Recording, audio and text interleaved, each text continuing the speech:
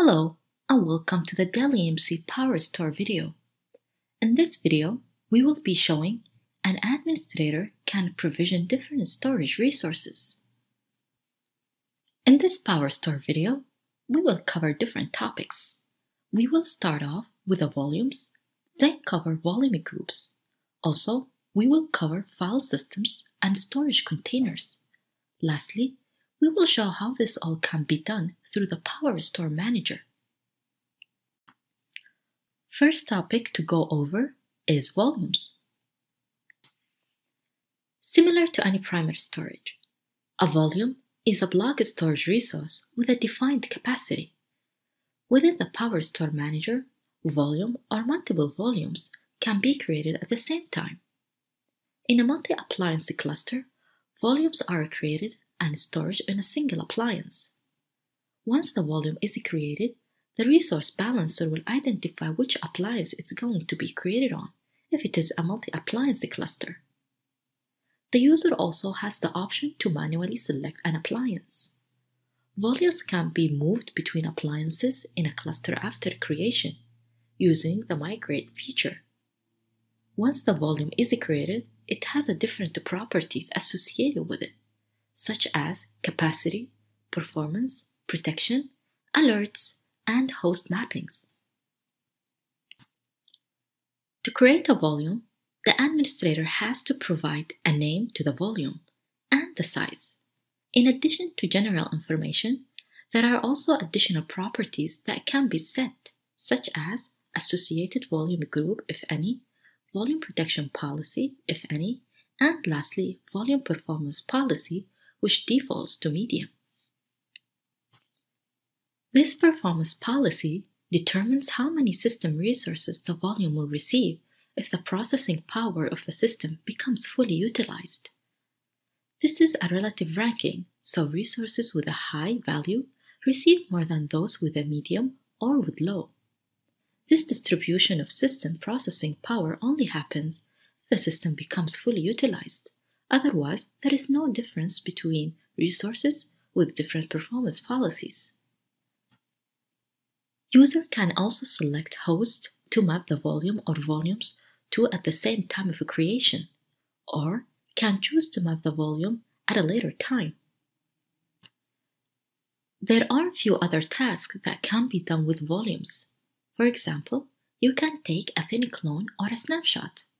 Once the volume is created or during the Create Volume wizard, a host or multiple hosts can be mapped to a volume. After creation, volume size can be extended. However, it cannot be shrunk. After discussing volumes, we'll talk now about volume groups.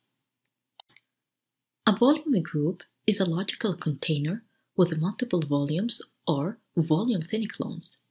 The reason why an administrator will use a volume group is to have a single management point in managing different volumes at the same time. When creating a volume group, only a name is required. The volumes will be added after it's created. The volumes that are contained in a volume group are called members. The members can be found under the properties of the volume group. Setting protection policy is also available as well during the creation of a volume group. The last option that is available when creating a volume group is apply right order consistency to all volumes in the volume group. We will visit this option once we are in the demo section. There are a few things regarding volume groups an administrator has to consider. First, a volume can only be part of a single volume group.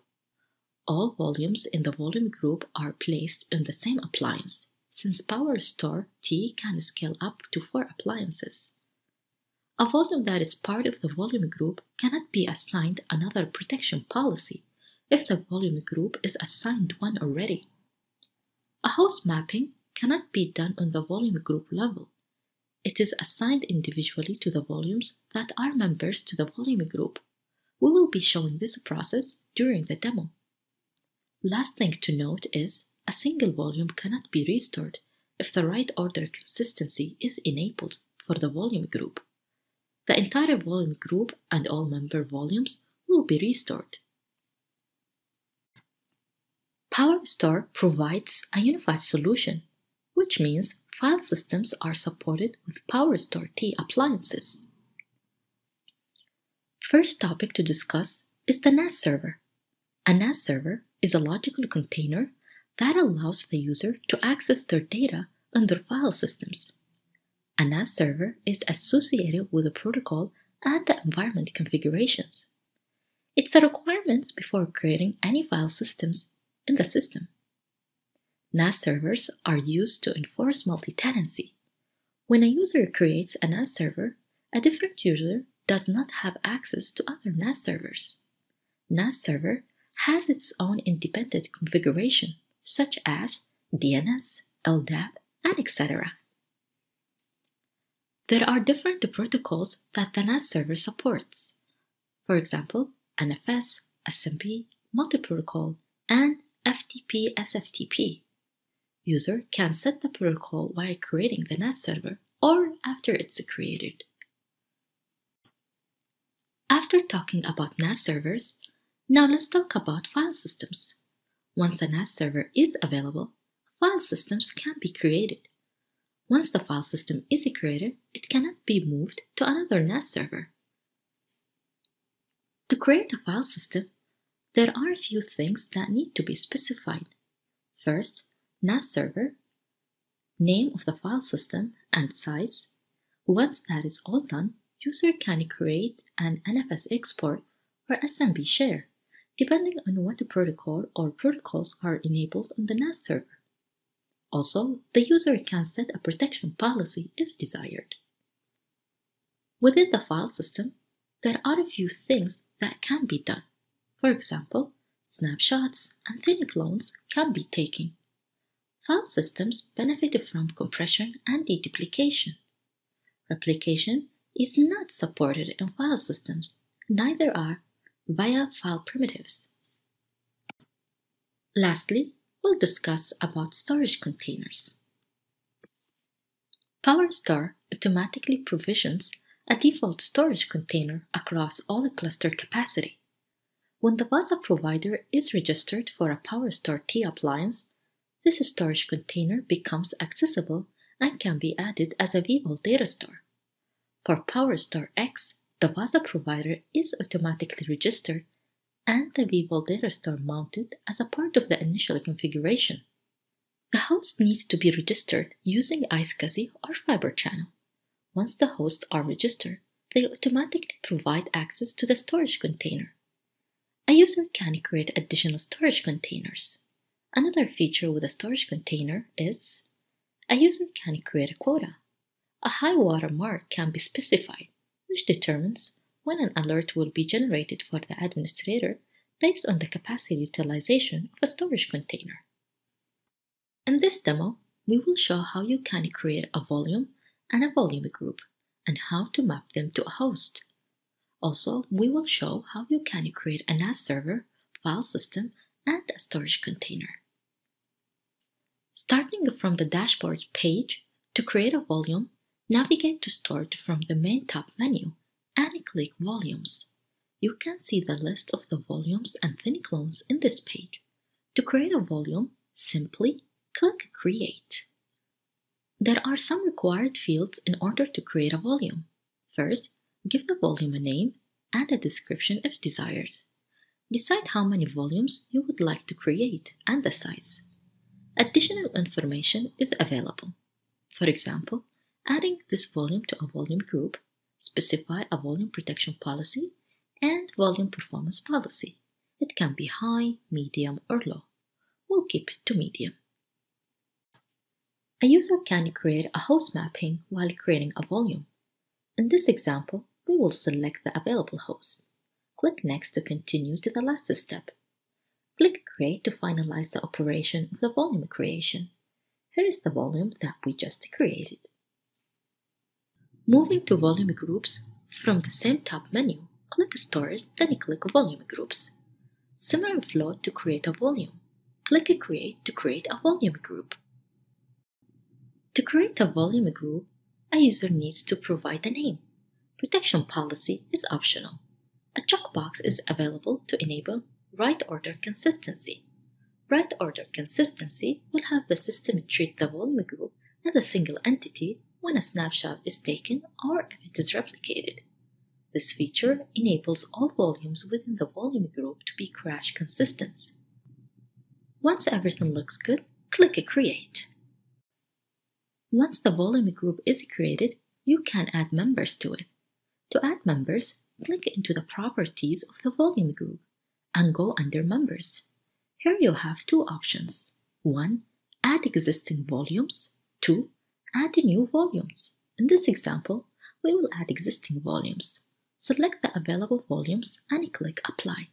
Note, a single volume can be only in one volume group at a time. To map a volume group to a host, it needs to be done at the volume level.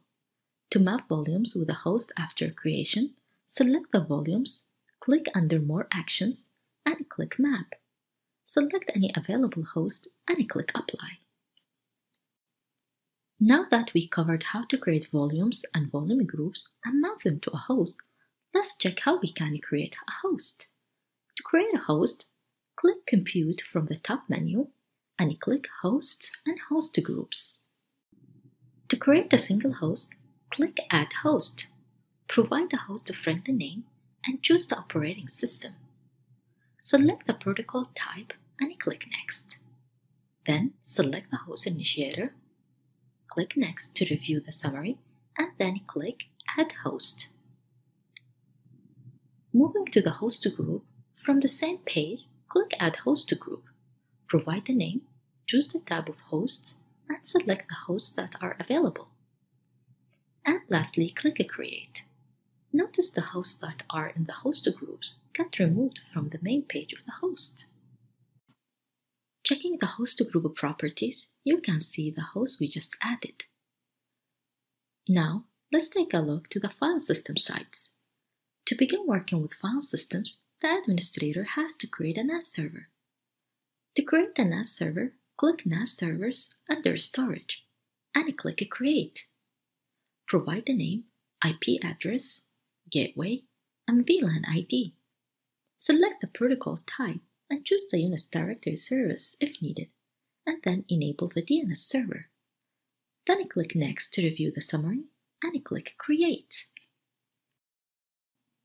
Once the NAS server is created, now is the time to create a file system. Click File Systems under Storage and click Create. The Create File System wizard comes up. The first step is to select the NAS server. Then click Next. Provide a unique name and the size of the file system. In the next step, you have to provide a name to the share. Note the NFS export path.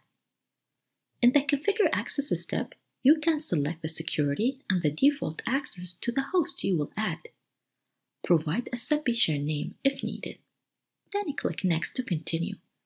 Setting a protection policy is also available during the creation of a file system. In this example, we will skip it and go to the summary page. Review the summary, and once everything looks good, click Create File System. Once the file system is created, you can view the properties of the file system and modify if needed. Lastly, in this demo, we will show you how you can create a storage container. A storage container can be mounted in vSphere as a vVolt data store and used for storage.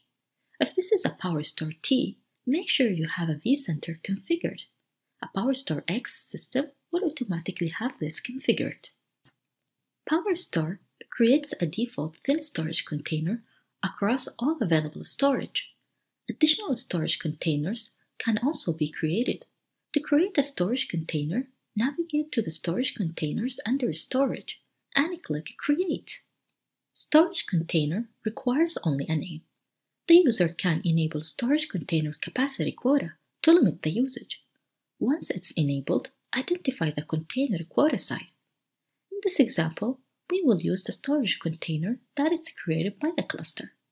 For a PowerStore X system, the storage container will be automatically mounted in vSphere as a vVolt data store after it's created. For PowerStore T, the vSphere administrator will need to create a new vVol data store and select the storage container that was created. You can see that this storage container is used and 2 virtual volumes exist on it. Thank you for watching PowerStore provisioning video. For more additional resources, please check the listed white papers or visit the link dell.com/PowerStore docs.